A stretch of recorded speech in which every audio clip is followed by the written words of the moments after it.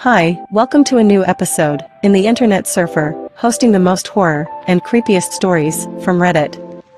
Please don't forget to comment, like, share, and subscribe.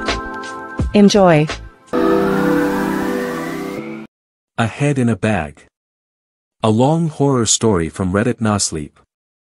I was walking alongside the train tracks when I saw it at a distance. Some garbage, white and fluttering in the breeze. I kept walking and got curious as I got closer to it, then stopped when it was at my feet. A dirty white plastic shopping bag with a yellow smiley face and the text, "Have a nice day." Just as I was noticing the long silvery hair dancing from out of the fluttering plastic and the faint rotten steak smell, the breeze suddenly changed directions, opening the bag to show me its contents. I gasped and gagged at the same time. It was a head.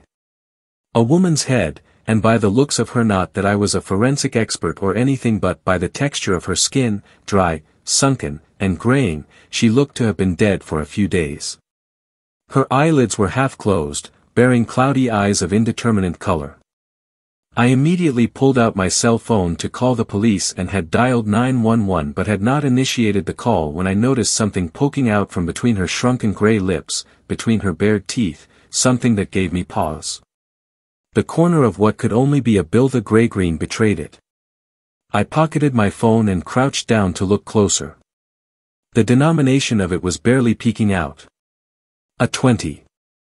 Before I could let the gravity of what I was doing get to me, I pinched the corner of the bill between my fingers and gently tugged, then pulled it out. It was coated in sticky yellowish saliva, and the corner that had been at the back of the throat was dyed brown with blood. But it was a 20. I said aloud, stupidly. I will deal with this later. I did not want this DNA slick bill in my possession when I called the police officers. I hurried back the way I came, dizzy and vibrating, and got back on the street and walked to the grocery store. In the bathroom I wiped the bill down as best I could and then went grocery shopping.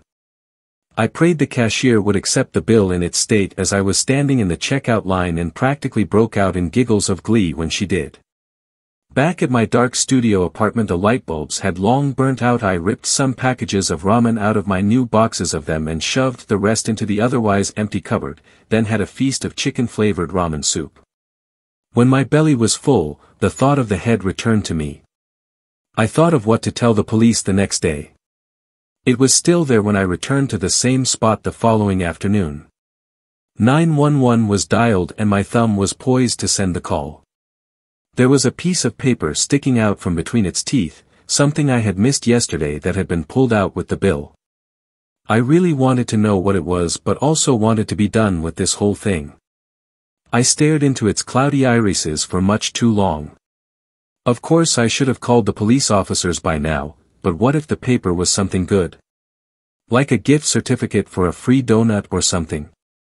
Finally, I put my phone away again and crouched down to pull out whatever it was, gently tugging it with 2 pinch fingers.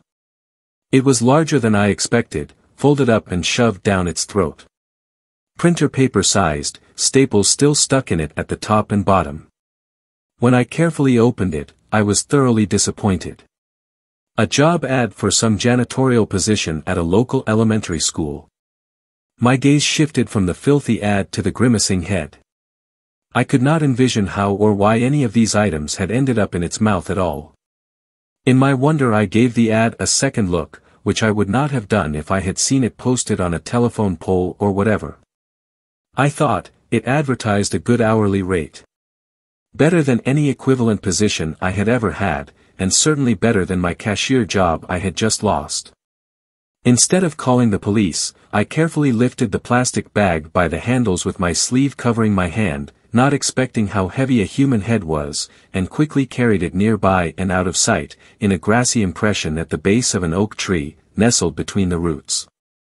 Before I left the head for the day, I slightly pried open its mouth to make sure I was not missing anything this time. All there was a dry, shriveled tongue.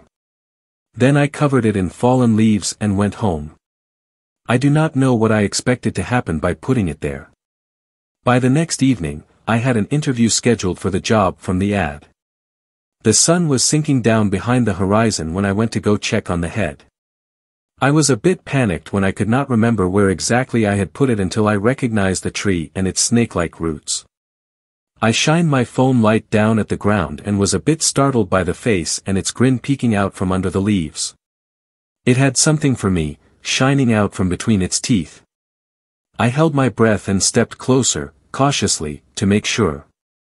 A shudder shook my spine. There was a quarter, a dime, and a raspberry-flavored lollipop still in its wrapper. I whirled around and shone my light all around me. Looking for what, I do not know. All there was train tracks and gravel and trees. The only explanation I could think of now was that whoever did this was coming back and shoving stuff in the head's mouth. But how had they known where I had hidden the head? I had barely remembered where I had hidden it. But who cares? I thought. Someone wanted to help me out. I felt like it was for me specifically. And I had this silly notion that the head wanted to help me. It could not be that the killer wanted to help me because then that would mean I was a bad person for not calling the police officers. And I was not calling the police officers. I arranged more cover for the head after plucking the little gifts from between its teeth, covering it with branches and more leaves, then went home. I visited it every day. It did not always have something for me, but it usually did. Mostly coins, little pieces of candy or cough drops still in their wrappers, which I did not eat, just stowed away in a drawer, pages from coupon books, beads. But sometimes it was something good, like another crumpled bill. It even brought me a 10 once and a couple of times some gift cards, though only one had a non-zero balance of a few dollars. Everything was dirty and seemed to have been scraped out of the gutter. After getting hired for that job, I was not in desperate need of pocket change. I did not struggle with rent anymore, I always had food in my kitchen. I kept going back because I felt like the head cared about me. It was a nice feeling, and I tried not to think about how or why any of this was happening. I dreamt about it anyway. There was a recurring nightmare I had for weeks. I stood at the top of a hill overlooking the train tracks, and the head was rolling slowly up to me, its frozen white face flashing in and out of view, and it would almost reach me but would roll back down again, as if it were too tired to go on. And then it would try again, and again. Sometimes I was the head. It was always that kind of dream you get when you are sleeping in an uncomfortable place, and you are not fully asleep, and the dream just goes on and you wake up exhausted, confused, and nauseous. There was another one I had only once that I swore was real until I woke up. I was in bed watching the snow fall out my window one night when suddenly someone draped in what looked like a dirty bedsheet walked right up to my window and put their hand on the glass. They did not have a head. I started awaking and looked out the window and there was no one there.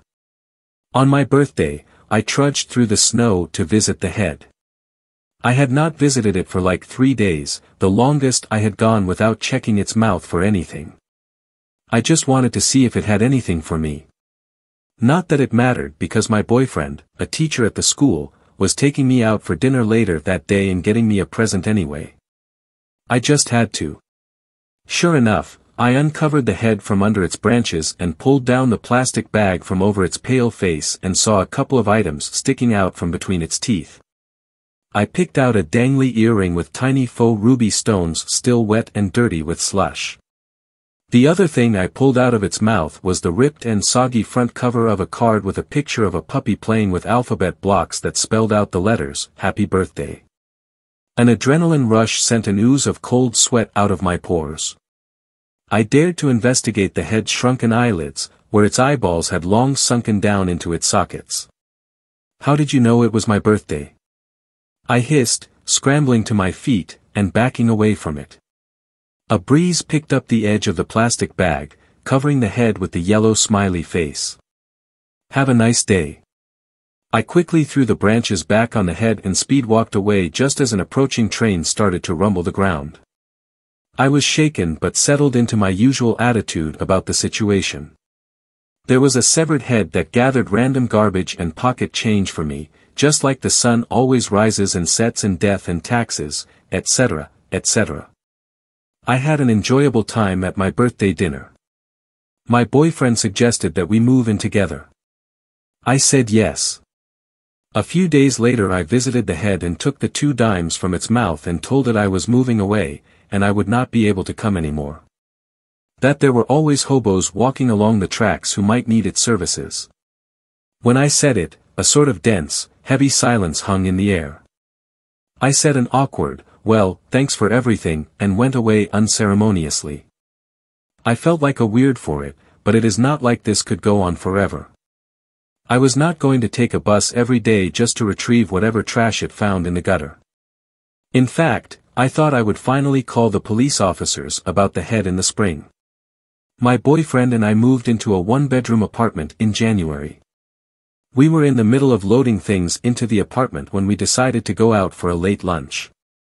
When we came back that evening, I stayed planted in the doorway while my boyfriend went into the kitchen to put our leftovers in the fridge. Among the mountains of boxes and junk on the countertop sat a dirty white bag with a yellow smiley face on it. I do not know how he did not smell it yet. I asked him if he had brought that bag inside. Then he looked in the bag. There was a torn piece of a greeting card clenched in its teeth that said, "I love you." The police officers were suspicious of us at first, but we got cleared quickly. Unfortunately, there were no cameras in the halls or outside the building, so I never found out how the head got there. But there was someone just barely caught on a gas station security camera, just at the top of the frame of the video, carrying a white bag down the street during the right time. They assume this person put the head there, but the video is not detailed enough to be of much help in identifying them. DNA tests found that the head belonged to a 54-year-old woman who had been reported missing the previous fall, shortly before I originally found the head by the train tracks. She was known to police through various run-ins with the law, mostly for shoplifting and prostitution. But the most important thing I found out was that the head belonged to my biological mother, who had given me up for adoption when I was born. Because of this, I was able to make the decision about what to do with her remains. I had her head cremated and scattered her ashes in Lake Superior. But the rest of her? That was never found. Thanks for watching. Please comment, like, share and subscribe. The Internet Surfer on YouTube for more horror and scary stories.